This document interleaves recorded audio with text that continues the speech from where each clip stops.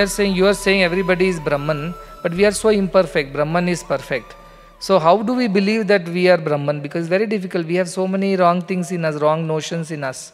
But at the same time, you say we are all Brahman and nothing less than Brahman. In fact, we are Brahman alone. Everything else is a mithya. So how do I believe that it is not so? Rujvam bhujangam iva pratibhasitam. Like in a rope, a snake appears. And you think there is a snake and you get scared. And you think, my God, this snake is a poisonous one. Somebody next to you will say, I know this snake. This is a rattlesnake. The next fellow will start imagining, no, I think it's a cobra. A little, not well fed, I think, that's why a little thin, but otherwise it's a cobra.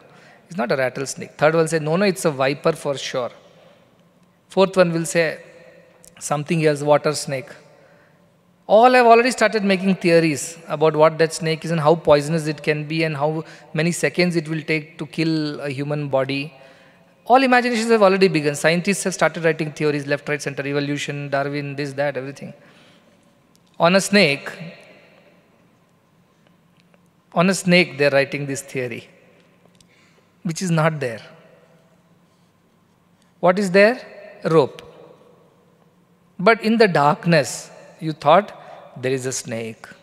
And you started investigating the snake. Which one, which variety, what is this thing, that thing, and set up a new research center, laboratory to investigate the snake. Now the next, some light comes on, let us say. And then snake disappears because there was never a snake, there was only a rope. Now the next sector of inquiry will start. Where did that snake go? Did he leave from the east, west, north, south, up, down?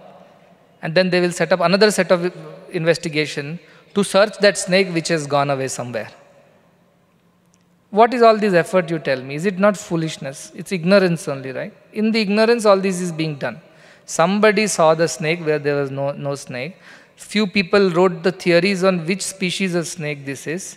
And when the light was put on and the snake disappeared, a whole new investigation team started searching for the snake in the garden.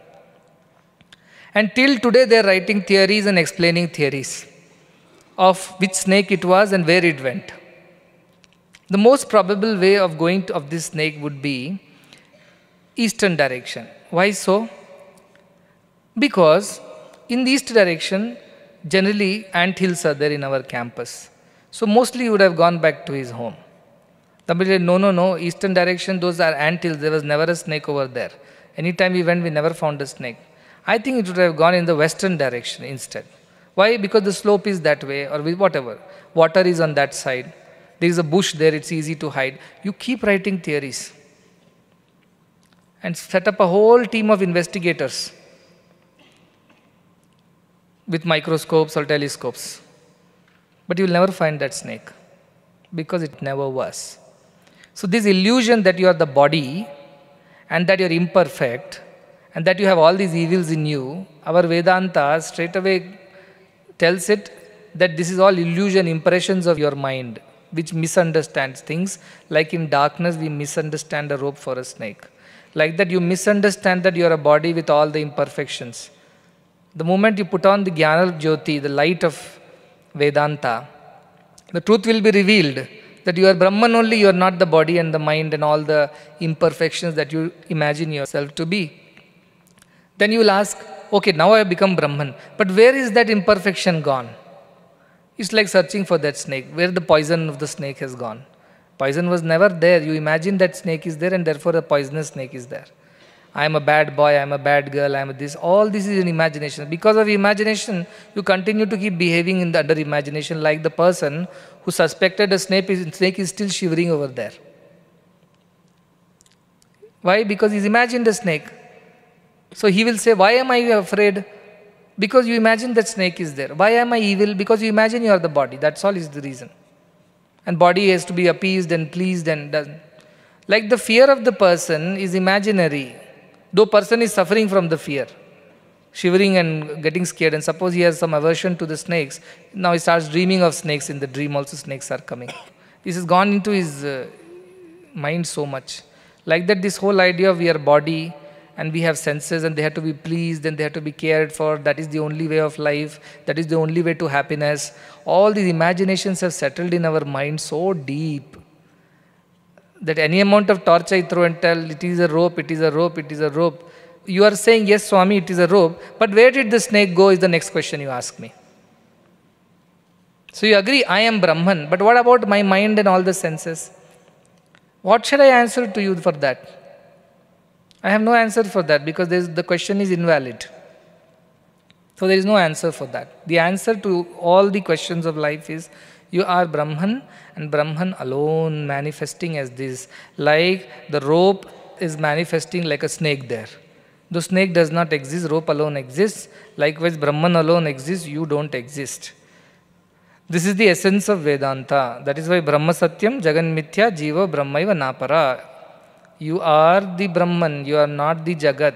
This illusion that you are the Jagat, male, female, young, old, and rich and poor and wealthy and all kinds of these are imaginations. And in that imagination you think you are rich, in that imagination you think you are poor, good or bad. Like the imagination of the snake, you are afraid. Nobody can do anything about it. You have to realize it for yourself that there was never a snake.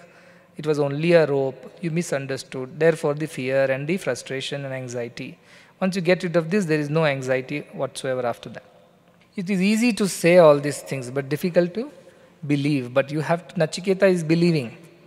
Nachiketa is believing when he is being told by Yama that Najayate Mriyate va Vispaschit. So he is believing all these things that yes, I am the one who is not born, who is not dying. Then this body is being born, body dies. What about it? That is not you. That is what you have to conclude. That is not you. Then mind where thoughts emerge and thoughts disappear, anything that comes and goes is not you.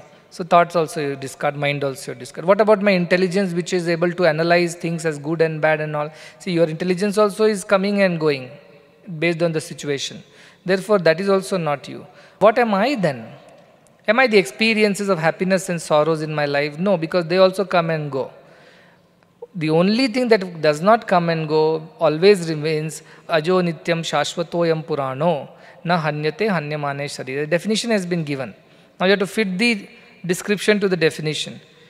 Everything else that comes and goes, is born and it dies, cannot be that truth, is what Yama has told Nachiketa.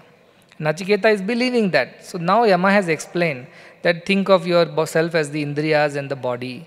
See, Indriyas and the bodies have their own ways, they come and go. So it means that doesn't fit the description. Next what? Indriya mana. Get inside your mind. Indriyebhya para hi artha, arthebhya param manaha. Mind. Now mind also has these thoughts coming and going. It's someday sad, someday happy, someday excited, someday dull. So these are changes. Anything that has changes is not you. Alright, throw this mind out. Next what? Now this mind is dependent on buddhi, which actually decides everything. So is that me? It says, no, that is also, you can't be that because that also comes, sometimes it is sharp, sometimes it is dull, sometimes it is very clear, sometimes it is confused. So there are so many changes in the buddhi. Buddhi can't be you. The intelligence is not you. Withdraw further. Then what else is left now? Oh, I have experience, ananda and dukkha and all. Those experiences also come and go. That is also not you. Continue going inside. Then he slowly says, no, I have a jivatma inside. That is me. Then he says that you're almost getting there, but this jivatma business is limitation. But this is unlimited, what we are talking about. It is infinite and everywhere. But you are saying this jivatma is within your body, like the Ratinam, the traveler in the chariot. So this also is some limitedness, and therefore this can't be Brahman, because Brahman is infinite. Now what else we should do? He says, okay, let's go even further. Where did this jivatma come inside you from? Where did that electricity in the bulb come from? It came from the wire. Therefore, go further deep. Okay, beyond the bulb lies a wire. Like that, beyond my jivatma lies a mahan atma, it is said. Great soul. What is this great soul? The interpretation to that is given as, before jivatma came what? That Virata or Hiranyagarbha was there. That is the supreme, greater than this. So beyond our jivatma, buddhi is the supreme, highest, the Virata or Hiranyagarbha, because Virata is the modification of Hiranyagarbha. Hiranyagarbha is not manifested, Virata gets manifested in the same way. Now beyond that also something is there or not, you have to ask. Because anything that has come out must go back. Ajo nityaha. It was never born. Now Virata is born, Hiranyagarbha is born. Born means at least it has come out of something. But this is something. Na kutaschid, na babuva kaschid, na kutaschid it says. I have not come from anywhere. Nor anything is going to come out of me. Therefore, there is some level beyond that you go. You go one more level beyond that. Now you find what? There is a thinking Brahman. Some sankalpa had happened. But then you say, Brahman's sankalpa is the reason why things have come out of it. So, the sankalpa Brahman is also not the purest state. Because Nirguna Brahman, there is no changes. The one who thinks now can stop thinking the next moment. It means thought has come and thought has gone. But the Brahman's definition that it doesn't come and it doesn't go. So if a thinking Brahman means today is thinking Brahman, in next moment it can be not thinking Brahman. Then there are two types ho gaya in the same. So two types are not possible within Brahman. There is only one, Ekam. So now what shall we go? Go one more level deeper and realize the supreme, ultimate, original consciousness is Brahman, which was not even thinking. So what was it? It was Asti. It was Asti, that's all. That is this nature of the Brahman. And there is nothing more than that. It exists. This is the ultimate truth. Beyond that there is no truth. Purusham, he says, calls the name as Purusham. Purusham means that which resides in all. So Purashaya, in the place it resides. It means in everything that ultimate supreme consciousness alone resides. That is the idea of Brahman. Sa kashtha sa parangati. That is the highest, the ultimate end of everything. Beyond that there is nothing. Sa parangati. That is the ultimate destination. Beyond that there is nothing more to do, nothing more to go. So that's where you have to slowly bring yourself in, so that you realize that you are that supreme Brahman, and these vikaras in the body, these excitements and depressions of the mind, these intelligence and dullness of the buddhi, these happinesses and sorrows of your chitta, all this is not you. These are all superimpositions on you. That's why these are imperfect. But if you go on asking who you truly are, then finally you reach a stage by this investigation of who am I, and ultimately you will reach the stage of Supreme Brahman, which is not even thinking, it simply is. This is the ultimate reality, this is the supreme reality. True, it is difficult to understand. So the next shloka will explain that yes, they agree that it is difficult to understand. Like Arjuna went and said, Shanchalami Mana Krishna, Pramadi Balvadrunam. It's very difficult. Vayuriva Sudushkaram. It is so difficult to control this mind like controlling the wind. And Krishna, as a good teacher, he laughed because he knows that it is not so difficult to control this mind. But for a small child, give him 4-digit multiplied by 4-digit, he'll say it's impossible to multiply. But the grown-up one will laugh and say, what is this and that? So like that, Arjuna, Krishna, too much you are asking me to control my mind and all is not possible. It's like controlling the wind. I as well will go and control the wind instead of controlling my mind. And Krishna being so compassionate, he knows it is not impossible. But how he says, Asamshayam Mahabaho, I know it's very difficult, no doubt about it, Arjuna. Like a good teacher. Asamshayam Mahabaho. What should you do then? Abhyasena tu kaunteya vairagyena cha grahyate. Abhyasa, practice, and vairagya, detach. What should you practice? This investigation you have to practice. Who am I? And what should you detach from? Whatever you are not, detach from that. First you thought I am the body, the senses, I am seeing, tasting, smelling, touching, hearing. This is all I am. Then you investigated a bit, this doesn't fit the Brahman definition. So now you discarded it. I am not the body. Next, I am the mind which observes through the body. Oh, it comes and goes. Discard, vairagya. Then come inside. Am I buddhi which thinks and analyzes? No, that also comes and goes. Discard. Then, am I the experiences of life of ananda and dukkha? No, they come and go. Discard. Am I the jivatma? How does jivatma come into this body? Where did it come from? It came from somewhere, it is going somewhere. That is not the definition of Brahman. It doesn't come and go. Discard jivatma. Then where Hiranyagarbha is the higher thing I know of. Am I that? But Hiranyagarbha is born of something. But I am not supposed to be born of anything. Discard Hiranyagarbha. Go another step deeper. Am I the thinking Brahman which thought of creating? Thinking Brahman can become not thinking Brahman. Means there are two. That cannot be true. Go back further. Finally, I go and reach the ultimate supreme Brahman who doesn't think, doesn't talk, doesn't touch, doesn't taste, doesn't smell. All these descriptions are coming in the coming shlokas. So this is the investigation, the Ekatmya Pratyaya Sara path. Take that one truth and further penetrate and deeply investigate. Is this not scientific? Tell me, scientists do this only. They take a gross thing and then they split it and split it and split it and finally go and find out what it is basic building block, what is the basic unit of that from which this has emerged. And then they go back and establish there are elements with which it is made, and those elements are made of their atoms. And in atoms, these are the protons and the neutrons, the electrons and whatever quarks, and they have a certain behavior in certain situation. And that's how they make theories of chemistry and physics, that if these quarks or these protons come anywhere close to these other protons of the other element, this is the reaction that's going to happen. Or whatever, beta decay will happen, fusion will happen if you provide some energy. All these things are nothing but discoveries later. The phenomena existed even before scientists told about it. So like this, you have to do investigation. This is the essence of Vedantic wisdom. So we also learned yesterday that eight ways we go down. And now I have split this into, though actually 7 only are mentioned in these 2 shlokas, just to make your memory better, I have put it as 8 ways of going up. What are the 8 ways of going down? Dhyayato Vishayan Punsa. Think of sense objects. Then Sangasteshu Pajayate. Attachment to them starts developing. I must have it. You saw the new advertisement somewhere and that's it. The new model has come. It's far better. And how will they pay the credit card bill? That we will see tomorrow. Live in the present. Swipe the card and then we will break our head later. What to do with such kind of mindset? Dhyayato Vishayan Punsa, Sangasteshu Pajayate. And Sangat Sanjayate Kama. Desires come. I have to get it now because attachment has come. Kamat Krodho Vijayate. And if you don't get it, you get very angry, you take to wrong ways, adharma you do, aniti, anachara. You get into all these things to get what you want. And what is the result of all this? Krodhat bhavati sammoha, you get deluded, do all wrong things. Sammohat smriti vibhrama, that basic knowledge of good and bad disappears from you. Smriti bhramshat buddhi nashat pranashyati. You come to your ultimate ruin because of this kind of thinking. These are the 8 steps of downfall in human life.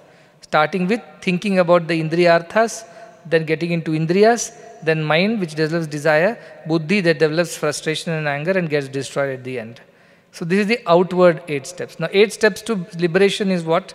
Just the reverse. From the indriya and indriyarthabhya, now start going inside. You went outside, now start going inside.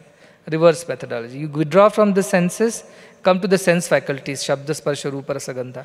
Withdraw from that, get into the mind, manas. Withdraw from the mind, get into the buddhi. Withdraw from the buddhi, get into the jivatma bhava, that God resides in me. Withdraw from the jivatma bhava, you get into the jnanatma bhava, that ultimate higher supreme knowledge that you have. That is, I have called it mahata, or you call it virat or hiranyagarbha, whichever way. And then from there you come to unmanifest Ishvara, avyakta, he says. Mahata parama avyaktam. Because he is thinking Brahman, he has not yet manifested as matter. He is only thinking. And avyakta purushat param. So Purusha is the ultimate, the supreme Brahman who does not think, does not say, does not do, just stays, just is. That is the ultimate reality. So you withdraw, and in the 8 steps you can go within and become Brahman, which was declared by Yama maybe 10,000 years ago. And yet they are valid even today. That is why I said Paravidya is valid at all times, at all places, in all situations. Aparavidya, you have to keep upgrading yourself. Stenographers have no job today. Typists have no job today. Because computers have taken over everything. Photo films were there, now all digital. A day will come, it may change into some other technology. Everything is changing. In the changing world, you have to keep upgrading your knowledge. But Paravidya does not change. It was valid then, it is valid today, it will be valid any number of years from now. These basic fundamental truths of spirituality are completely valid at all times to people of all religions. See, we are not talking about any God here. Did we talk about any God here? A Christian God or a Hindu God or a Muslim God? We didn't. We just said your supreme consciousness. Can you dispute that? No, I am not having any consciousness. Can you dispute that? You are having consciousness. Otherwise, how are you even aware that you are having consciousness? As our Vidyaranya Swami says, telling that Brahman does not exist is like telling with your own tongue that tongue does not exist. I don't have a tongue, you are telling. That's how foolish it will be to say consciousness does not exist. Yes, whether Jesus or the God on the heaven exists or not, you can have your doubts. Whether Vishnu, Shiva or Shakti, who is superior, what is the truth, you can have your doubts. Whether Allah is a form and no form or what is that, you can have your doubts. But how can you have a doubt that you exist? So it's that real, this consciousness is that real. At the end of it is only consciousness in which we experience the world, in which we think, behave, act, emote. Everything is within that consciousness only. Therefore consciousness is the ultimate prajnanam brahma. It is what Aitareya Upanishad finally concludes after telling you the whole story of creation. Prajnanam brahma, it says and concludes. So the 12th shloka, it simply says, Esha sarveshu bhuteshu Guro atma na prakashate drishyate tvagraya buddhya sukshmaya sukshma darshibhihi.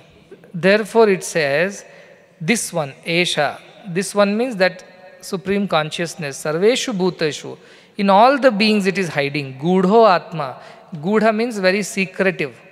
In a secret place it is hiding. Why it's called secret? Because it is not known, it is not seen, it is not heard. It cannot be touched or tasted or smelt. Because of its nature that it is. It is hiding, therefore na prakashate, so therefore it is not known. And because it cannot be tasted, touched, smelled, whatever from the Indriya's point of view, people think it does not exist. Then drishyate tvagraya buddhya. Who sees it? Drishyate. Who can see it though it's hiding in deep place? So you can't see it with your eyes. Seeing here means, remember para, pashyanti, Madhyama Vaikari. So Pashyanti is Drishyate here. In your vision, how can you visualize it? Tva agraya buddhya, the one who is buddhi is focused, one-pointed buddhi. Not a scattered buddhi running behind too many things, thoughts, desires. Not that buddhi, which buddhi is completely focused on this. Sukshmaya sukshma darshibhihi. Because it is so subtle that only a sukshma darshi who has a very subtle vision alone can figure it out, alone can make it out, alone can find it. For ordinary people it is not to be found. For the people with a scattered mind, that is why it says, na virito duscharitaha, na ashantaha, na ashanta manaso. All these people cannot attain this because their buddhi is not sharp, their buddhi is not focused. If your knife is sharp, one shot it will cut the apple. If knife is blunt, then what are you going to do? Keep rubbing on the apple like this. Even an apple doesn't get cut with a knife. Why? Because a knife has no sharpness. A sharp buddhi. And how did this sharp buddhi come? Because you didn't use this knife to cut all and sundry things. Once a man was, it seems, shaving and he said, what happened to my shaving blade? It gave me cuts. Something is wrong with my blade. I think it has become old. Let me change it. So the wife came and told, no, the blade is very good and you simply don't know how to shave yourself. He says, for 40 years I have been shaving myself. It's not possible that I don't know. Definitely the blade is at fault. It is not sharp anymore. She says, no, blade is very sharp. Just now I sharpened the pencil of our children. That's how sharp it is, she is saying. Oh, that's precisely why it's no more sharp to shave his beard. This is what we do with our buddhi. That's what I tell. Using our intelligence for lower things, ahara, nidra, bhaya, maithuna will make it blunt. The sharpness of buddhi disappears. It's like using the shaving blade to sharpen the pencils. And after that, the blade's sharpness is gone. Now, when you really want to shave yourself, you're getting all cuts and bruises because it's not shaving properly. Same thing, when your buddhi is sharp, then you are able to find Brahman in you, ever around you, in everything. But when you have used your buddhi, which is meant to shave, for sharpening pencils, which has another instrument, an eraser is there, you can use that. Why should you use a shaving blade to sharpen the pencil? It's a waste of a shaving blade. It's wasted the blade now. Likewise, you have wasted your intelligence by running behind this ahara, nidra, bhaya, maithuna. That's it. What shall we eat? What shall we not eat? Last week only we ate that. where to go for our vacation entertainment, which movie to see, which to avoid, which friends to meet, which job to take up. Our whole buddhi goes into this only. So where will that buddhi's sharpness remain now? When you really want to investigate into Brahman, there is no sharpness left in the buddhi. And therefore you will never find Brahman. You will become a secret to you, though it is very much within you, you will still not find it. So Sukshmaya, Sukshma Darshibhi, how? Agraya Buddhya. First you should have Agra Buddhi, means Agraya means sharp Buddhi, pointed Buddhi, not scattered, thinking of too many things and also want to speak of Brahman, not possible. That's why Yamevesha Vrunute. He only wants this and nothing else. To him he becomes available. Why? Because his buddhi has become one-pointed focused on Brahman and Brahman alone, not thinking of anything else. And then what happens? Sukshma Darshibhi. As he keeps on doing this activity, he gets better and better and better at it, because we are moving from Sthula, gross, to the Sukshma. From the Indriya and Indriyarthas, we are moving into Mana, Buddhi, and further into Jivatma, and even further into Hiranyagarbha, and further into Avyakta Purusha, and then into Purusha. It means we need a sharper vision, like to see a thing which is very far, you need a telescope. Or the thing which is very Sukshma, you need a microscope. Like that, to see this Brahman, you need a special faculty of vision, Sukshma Buddhi vision. Why Sukshma Darshibhi? That is how your vision should get refined. But if you are watching everything else all the time, where is the time to pay attention to these things, which is so subtle? Therefore, all this master the mind was, you will understand now why it was all being taught, because that will bring you to this stage where your mind gets decluttered. It is not shaking and shivering and distracted by so many things. So behind that, the buddhi does not have to analyze too many things. When does mind is restless? When decisions are not made. Should I choose this or should I choose that? Should I eat this or should I eat that? Then mind is chanchala. But once the buddhi decides, eat this, leave that, mind is at peace. So buddhi is the reason why mind is in shaky state. And mind is the reason why buddhi is scattered. Both are a reason for each other. Student is miserable because teacher is like that. Teacher says, my students are like that. What can you do about it? So like this, mind keeps grasping things from the indriyas, nice to see, nice to hear, taste, smell, touch, and keeps telling the buddhi, shall we eat this? Shall we go there? Shall we have this? And buddhi has to sit and make decisions. Last week only we ate that. Last month only we went there. Last year only we went for that vacation. So buddhi is busy all the time doing. So mind and buddhi both are not at, neither the buddhi is sharp nor the mind is sukshma, nothing happens. That's why first withdraw from the indriya and indriyarthebhya. That's when your mind will have lesser options. Buddhi will have lesser work to do, unnecessary work. In that way, buddhi will have more sharpness, because it has not been used for anything else other than, like shaving blade has been used for shaving. Then you will be able to use it correctly to find this subtle truth of Brahman that is hiding within you. Otherwise, you will be going in circle, paryanti muda.